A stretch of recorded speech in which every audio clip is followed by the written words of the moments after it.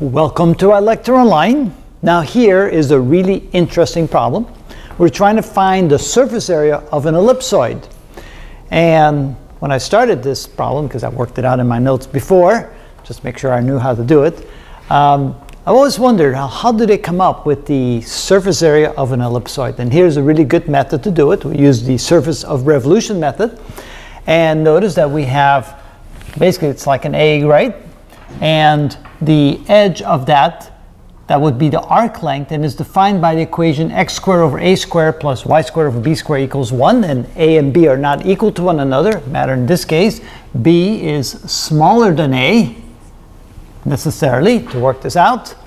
And notice that we're then going to integrate these sections, right? What we do here is we get a small little dl, and we're going to revolve it around the x-axis. And so we end up with a little strip that's a dA, and that strip will have the area 2 pi times the radius. The radius here is going to be defined by f of x. Notice there's a 2 in front of it because this only gives you the top half and you want the bottom half as well. So you need to multiply times 2. The limits of integration will be from x equals 0 to x equals a. And then of course we need to have the equation for the arc length, which is the square root of 1 plus the derivative of the function squared times dx. So first what we need to do is we need to take this equation and turn it into a function of x, right? So f of x. And so we first isolate the x and the y's, y on one side, x on the other side. We move the b squared up. So now we have y squared equals b squared times 1 minus x squared over a squared. Let's see here. Then what we do here is we get the common denominator of a squared, so we end up with a squared minus x squared in the numerator, and the a squared can be factored out. Then you take the square root, you have y equals b over a times the square root of a squared minus x squared.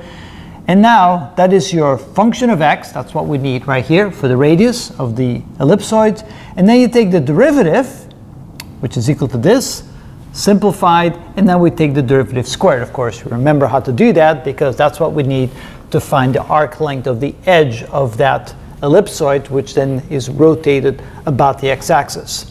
So here we end up with the equation. Notice again, the 2 comes out. The 2 is needed because we're going to only get the top half of this, and we need the bottom half as well. All right, now this is not a particularly easy problem. There's a lot of algebra involved in it, and it may take more than this board to cover it, and so we may kind of stop halfway in between and then continue on the next one when we have more board space. So let's plug everything in and see what we end up with. The area is equal to 4 pi times the integral from x equals 0 to a. Now in this case, yeah, we'll just do it in general terms. A, f of x. F of x is right here. So we end up with b over a times the quantity a squared minus x squared to the 1/2 power.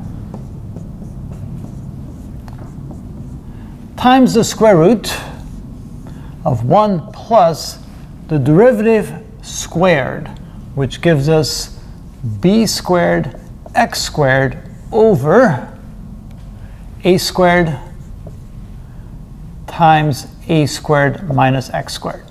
Whew. And then times dx. So notice it looks pretty bad. So what should we do next? Well, first of all, what I see here is I see in the numerator an a squared minus x squared to the 1/2 power, and essentially have that in the denominator as well. Of course, if I finish the parentheses there. And so I'm looking to cancel these out.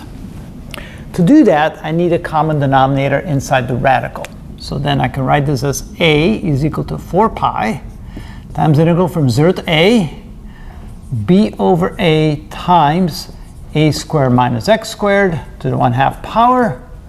And then here we have a squared times a squared minus x squared plus b squared x squared, all divided by the common denominator now is a squared times a squared minus x squared.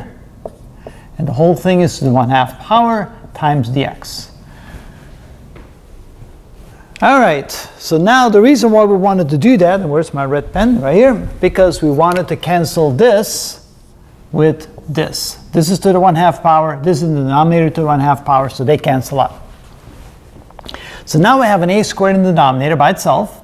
I can go ahead, that's inside the radical, so I can go ahead and factor that out and make this an a squared. And I can multiply what I have in the numerator and then see what we end up with. So next we have a is equal to 4 pi times b, I'll take the b out, that's a constant, a times this a, because it's a squared to the 1/2 power, so multiply these together, I end up with a squared in the denominator, times the integral from 0 to a, and then what we have left, I'm going to multiply everything out. So here we have the square root of a to the 4th minus a squared x squared plus b squared x squared and times dx.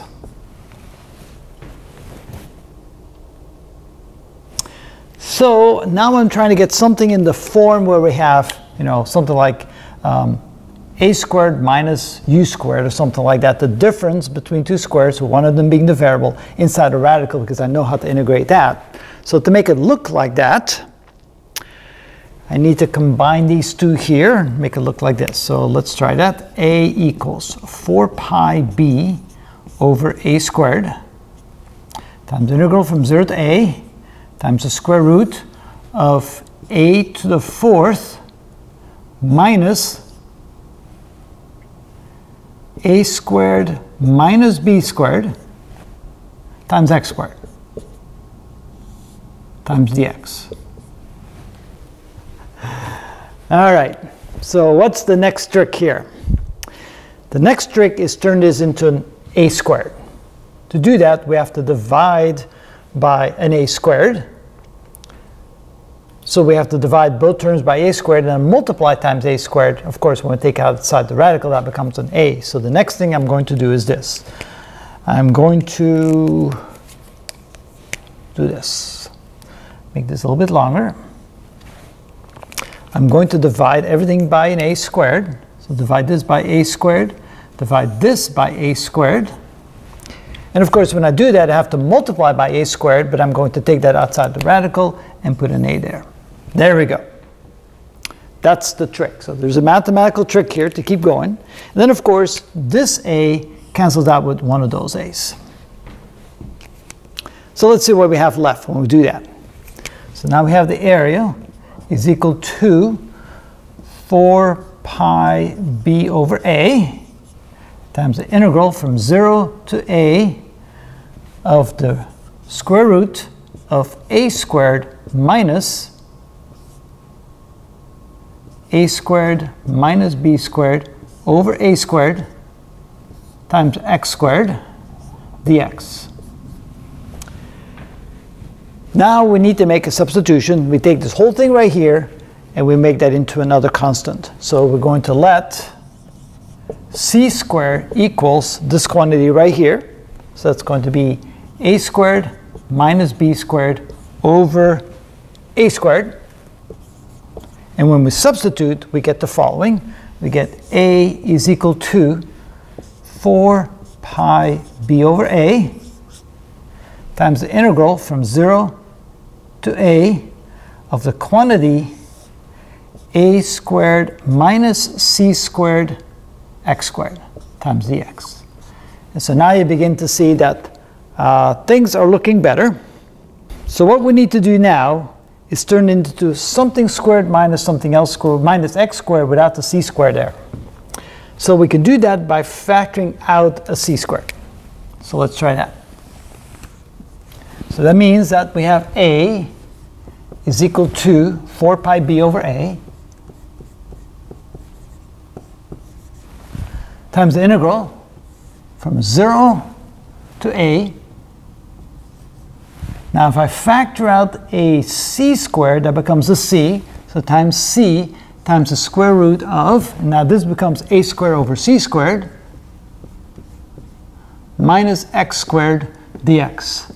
So now I have something where I have some constant squared minus x squared. Now to make it a little bit easier to work with, let's make the substitution. Let d equals a over c, or d squared is a squared over c squared. and substitute that in here, and so end up with A is equal to 4 pi bc over A times the integral from 0 to A of the square root of d squared minus x squared dx. And that we know how to integrate. If you don't know how to integrate it, you can look up a table of integrals. But now that I'm out of board space, let's call this part 1. And then we'll erase part of the board and continue and make that then our next video. We're close to finding the surface area of an ellipsoid.